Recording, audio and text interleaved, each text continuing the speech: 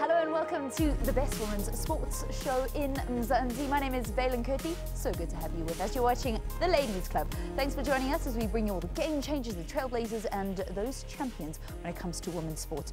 Our topic today is all about women who have broken the glass ceiling when it comes to coaching. We'd love to hear your views. You can get involved on social media across all platforms. Just use our hashtag The Ladies Club. On Twitter, you can find us at Sports at SABC, at Lebo Mutswedi, at Valen Kirti. We're also on Instagram and on Facebook. So women's football has really evolved massively here in South Africa. The social stigma that's attached to girls playing the game is being removed little by little, more so in different regions.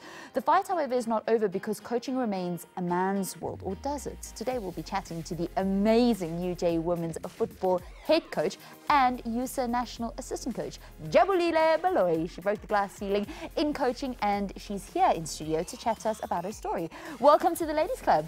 Thank you very much. Thank you for having me, and it's good to be here to talk about something that I'm passionate about and something that I love, which is women's football development. Okay, so you were a former player, played for Banyana Banyana. Yes. Time on the field or time on the sidelines? Which one is better? I'm enjoying my time off the field, sideline. On the sidelines. Yes. You enjoy calling the shots. Was it difficult? I mean, our topic today is about those women that have broken the glass ceiling when it comes to coaching. Did you find that? Did you feel like there was something that you were breaking through, that you were pioneering, being a women's coach in your position? Well, I was lucky enough to be at the right time, at the right place when I received a call from Ntutuko Shabalala, a former VED sports officer, who invited me to come and assist him in leading the VED's University ladies senior team. And from there forth, I did not look back. I started equipping myself with coaching courses and was lucky that the university was keen on actually making sure that financially I'm looked after, and financially when I have to go for the courses, they will assist. So that's how my journey has started. And once you are inside, then you realize that there are a lot of challenges as a female coach that you get to go through on daily basis. The fact that sometimes, not sometimes, most of the time, the game is not treated, the ladies' teams are not treated the same as the men's teams. You find that the boys have 20 soccer balls with 19 players, and the ladies have 10 balls with 40 players. So you can already see that the challenges are there. Now I have to be bold enough and stand up and say, no, this is not right. Let's rather do things correctly. If you give 10 apples this side, give 10 apples this side as well. So you're not only a coach and but you become a an mentor, advocate. but also you have to become an advocate for the sport. Yes. Yeah, absolutely. So we're going to continue our chat with Jabu in just a short while. For now, though, let's set the tone with an inspiring quote, as we always do. This one comes from a basketball legend, Nancy Lieberman. She says that there's no substitute for hard work. If you work hard and prepare yourself, you might get beat, but you will never lose. And basically, you can't speak about the history of women's basketball without speaking about Nancy Lieberman, because she's a name that's been involved in the sport for so many years. She was the first woman to play on a men's professional basketball team, the Springfield Fame, back in 1986. She then went on to become the first woman to coach a men's professional basketball team in 2009 when she began coaching the Texas Legends. She's nicknamed Lady Magic because her skills on the court equaled those of NBA legend Magic Johnson. Nancy has done it all and she continues to push new ground, even well into her 60s. Wow. Would you agree with that? Nothing beats hard work. Yeah, nothing beats hard work, for sure. And also teamwork. If you're in a team sport, everyone achieves more when they're working together. And if you're not united in one purpose, surely you'll realize glory in the end. Well, one woman that certainly does work hard is Banyana Banyana midfielder Rufilwe Jani, who also happens to come from the same place that Jabu does. And I see her nodding her head. We're going to hear her thoughts on Rufilwe in just a short while, but let me give you a little bit of background. Jani was the second youngest player in the national women's squad that participated at the 2012 London Olympics. To date, she is one of the 9 Banyana players who have reached the 100-goal mark or 100-cap mark. She became the first South African to sign for a top Italian side when when she joined AC Milan in September. By joining the Italian Giants, the 27-year-old now stands the chance to make an appearance in the UEFA Champions League. Now, I see how you nod your head. You know her very well. She's from Soweto, yes. Exactly where you were born and bred and you still currently stay. But isn't she just not only the pride of Soweto, but certainly the pride of South Africa at the moment? She's a phenomenal woman. The way she plays and the way she carries herself, she's a leader. And if you look at her career, if you followed up her career, if you are a player and are able to play under so many coaches and still remain the best and still be regarded as the best, that says something about your character and your personality. And it's weird because we've had the name Refiloe Jane on our lips for so many years. Yes. One would assume that she's actually a lot older and she's reaching like the twilight of her career, but it almost as if she's like a bottle of red wine. She just gets better with age. Better, yes, indeed she does. And I think her experience playing outside has also given her that when she comes back, you can see the difference between her class and the players that are playing still inside the country. So indeed, and we're very proud of her. Yeah, certainly. We're going to continue this conversation. It's all about women's football today here on the Ladies Club. I'd love to hear your comments and your thoughts on social media. Please get involved. Hashtag the Ladies Club. We'll be back after the break.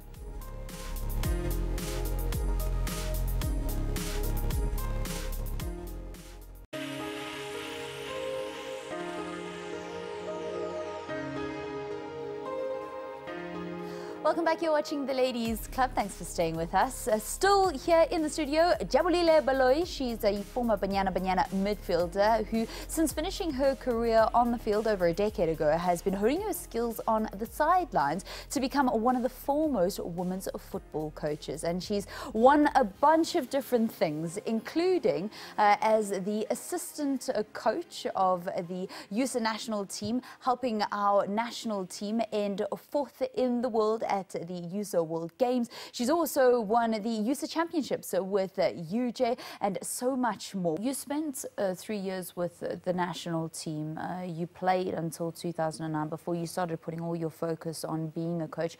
Can you tell us about that transition from being a player to being a coach? Okay, I played from 2003 until 2006.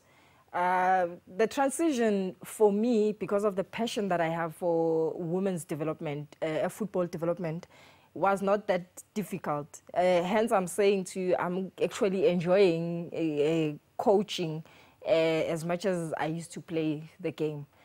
So the transition was not that difficult. It was just to know yourself as an individual and what you want to achieve, and then you pace yourself accordingly and be patient in going through the right directions of you getting to your destiny or what you are looking to get or achieve into what you are putting your efforts into. Okay, so the passion is definitely football. Where did it actually come from? The family? Family side, I think, because when we grew up, I'm not the only girl in the house, but when we grew up, I was the only girl child that was always with the boy cousins. So when they played, I'd join them. And until they realized, by the way, you are giving us problems. So why not take you and go and play in the streets? And when I got to play in the streets, now everybody's stricken by this talent that they see. Why don't you play more than boys? So we can take you and go bet there and make money out of you because you can score and, you know. So that brought so much joy because we used to play one ball, we called it one ball, where you put one break there and the other break with our goal post. So we score and, yeah, I never looked back. Around 19. I got discovered by Giant and some father that used to stay in Midlands who introduced me to women's football. And then at times I was skeptical because I did not want to come through, but he'd always come and fetch me and say, no, now you don't belong here. You are old enough. You can start playing with other girl children, so ladies. So he'd come fetch me, and sometimes I'd miss training, and then he'll come fetch me and also tell the mother in the house that, hey, your child is giving me problems. She doesn't want to come play with other female players. And then when I started making the team, then I started seeing, oh, so I'm good enough as well. So I can be able to play amongst these good players. I'm not that bad. So I started adjusting. And unfortunately, when I was 19, before turning 20, that team, most of the players went, he didn't look after the team very well. So we went to join Mr. Matwasa, Soweto Ladies, and Coach Bra Alex. And then from there forth, I never looked back. Though we'd always play your provincial teams, would make it, your Gauteng provincial teams will make the team. And I started becoming captain for the Soweto Ladies, and I started leading your Portias, your Figulous Tollers, and I was like, oh, that means there's something within me that is good enough for me to be able to be chosen to lead players that I thought I could not play amongst. So from there forth, we started getting call-ups to go into the national team, and quite strangely, the first call-up that I got, I was filling up for someone in the Gauteng provincial team. Okay. So what was happening is that the player that was playing right back was not feeling well on the day. So I had to play right back, and I'm normally a center midfielder. So when I played, I caught Coach Palashio's eye, because it came natural. I did not realize that I was making overlapping runs, coming up and down, box to box, and I was covering the area quite well. And then he called me in. We went to the camp, and when I got into the camp, I'm like, Coach, but my natural position is not right back. Yes. I'm actually a center mid. He was like, hey, I chose you as a right back. You can't tell me now that you want to play midfield. Please, ladies, when we call you, you must know that you play that position that we called you for. And I always remember that story, because to me it was funny, even the way that he articulated it. And unfortunately, because we played with two great players on the right-hand side, and I was still young, because it was the time where they chose the team that would play in Vosloorus for, I think it was a qualifier for the AFCON, or was it the finals for the AFCON? Remember the incident where Banyana Banyana was playing against Nigeria and the stadium there's riots or something? It was actually, we hosted the African Women's Championship that year. Yes. That's that time. Wow. I was supposed to be in part of that team, and unfortunately, I did not make the team. But nevertheless... Or maybe it's because you just didn't want to play right back. Probably. And the immaturity about me not understanding that perhaps I could have made it in that position. But I never looked back. Continuously worked hard at training, and we continue pushing each other with Cabo Zita. And fortunately, I'm not quite sure of the year, we made the team that Des was captaining, and we were playing in Swazi, was it Zimbabwe? I think it was Zimbabwe, for the Kosafa games. Was early 2000s. Then, yes. Yeah, I was part of that group, and then we won the championship. We were coached by Prasheks Mashaba. Okay. And yeah, from there forth, never looked back. Wow, okay. Yes. Sure. And you can hear that that's just part of the story. I wonder if you weren't born in Soweto, if your life would have taken the path that it actually did. Looking at the stats and knowing what other regions go through, I doubt it would have worked out the way it worked out. Just loosely so. In Gauteng, girl children are encouraged to play. There's nothing wrong seeing them. If you look at the history of the players that played previously, before even I started playing, there is not much resistance from the society to say you can't play football because. But in other regions, you hear the stories that they tell. You're like, maybe I'm somewhat fortunate to have had to be residing in Soweto to be allowed to play amongst other boy kids and not made to feel, or not intimidated, or not made to feel that I'm weird there's something wrong with me because I'm playing football and other kids are playing with dolls. Certainly, football is one of the greatest exports from the Southwestern Township, and Soweto Giants, Kaizer Chiefs, are looking at actually starting a women's football team. Yes, I think long overdue. Chiefs Marketing Director Jessica Motaung recently confirmed that the club is exploring the possibility of starting a women's team. Jessica attended the CAF Women's Football Strategy Task Force workshop in Cairo. And at the conference, FIFA's Chief Officer for Women's Football, Sarai Berman, urged the Soweto club to start a women's team. I actually asked Jabu about this earlier, that didn't they used to have a team, because I remember a lot of women looking like Kaizer Chiefs actually playing as curtain raisers. She goes, no, that was Soweto ladies. And yes, I used to play there with them. We'll continue our conversation with our game changer when we return.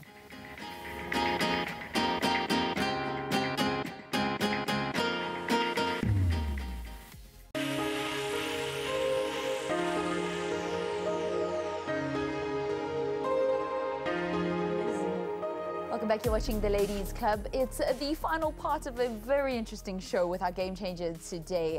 Head coach of the women's team, the women's football team at the University of Johannesburg, Jabulile Baloyi. And we're actually busy watching some highlights from the SAFA Women's League. And this league kicked off. We have been waiting for this league as women's football fans for the last decade. And I'm not over-exaggerating. We have been waiting for a National Women's League for many, many years. Finally, September last year, we actually got it. And Jabu says that one of her highlights is actually qualifying the University of Johannesburg women's team for this competition. Have you been happy with how it's been going so far? Because it's taken a little while to find its feet.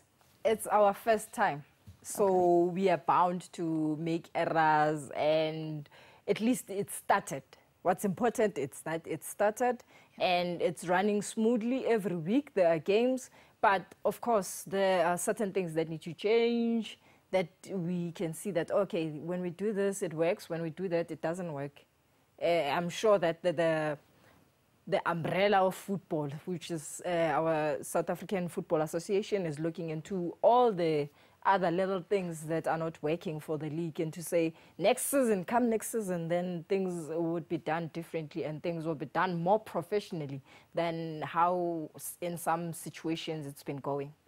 What I'm amazed about when it comes to you and your coaching career is just the variety of teams that you actually coach. You've got a team that you assemble for the Walter Sisulu Discovery Challenge in the Jabu Stars, which is a really regional competition, very popular in Soweto. And then you've got your university team, which are playing in a league. Then you're an assistant coach on a national level. How important is it that you get to see this kind of very wide view of what's happening when it comes to women's football in South Africa?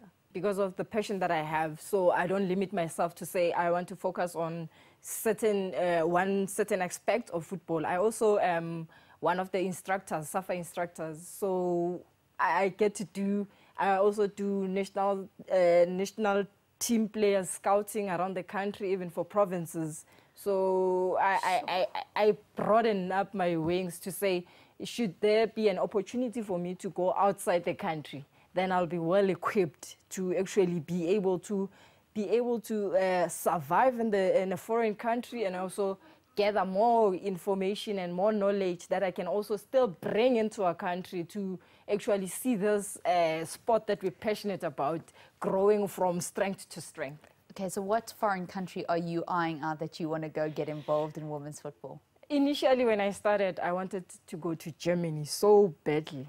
But now that I realize that other countries as well are equally capable of dominating, and I'm looking at the country that is similar to us, slightly similar to us, not entirely, which is Spain. I think they play similar football to us, and I don't think I'd struggle in terms of culture and everything. You know how the Germans are, they're very cultural. So with Spain, I think they're not too cultural. They are cultural, but there's room for other nations there. So I think I'll be able to survive there, and I think I'll get more information and be well equipped going forward in the sport. Okay, so Yes. La Liga Africa office. Jabulile Baloyi is her name. I'm just saying, I'm putting it out there. Please. Okay, so do you get any time to do anything other than football? Currently, outside football, I also am a professional social auxiliary worker. And I work What is that? Okay, it's part of the human sciences, which is your social work, part of social work. Wow. So I work under a social worker, and I'm looking at actually getting a degree, BA degree in social work, so that I have a degree in my name, and when I go out, when they look for something other than just coaching, I am able to offer something, some other skills. But I'm passionate more about football, and I'm also passionate about community work, which makes me, like, it's too easy for me to work with young girls, because I also am a social work in training. Who's your role model? Who would you love to work with? I'm very much interested in the technical abilities of Coach Rulani Mokwena. As much as he's not doing very well, but I also follow Coach Pitso Mosimane. Okay. And as for ladies, I favor the Holland coach national team. Okay. Yes. And music, what music do you listen to? I'm a piano. I'm kidding. Okay, you got to dance for us now, because now you said it, okay? And December's not that far gone. No, I'm kidding, man. Mostly, I like therapeutic music. For me, gospel is one of them, and I listen to your soul, R&B, the ancient ones, your Anita Bakers, your TPs. So for me, that's therapeutic, and yeah, that's basically what I listen to. And your old kwaito. Your old kwaito? Yes. Okay, so you love music? I love music. Okay, and anything else that you're very passionate about? Cooking, even though I don't do it often. Cooking? Yes, I love cooking. Okay, so and I'm good at it. So when you want to impress somebody, what are you going to cook for them? Oh, I make a very mean chicken livers and pop. Chicken livers and pop? Yes, my pop is mean. Once you taste my pop, you'll never look for another person to cook pop for you. Really? Yeah. Okay, is that an offer? Can I come? Because my next question is going to be like, you've got a dinner party, right? You're going to make them chicken livers and pop. It's the meal that's going to impress everybody. Who is going to be at the table? I mean, I'm going to be there because I need to taste the pop, right? Yes. But who are the other 3 people? Oh, most importantly, it would be Tina Sonkembuli.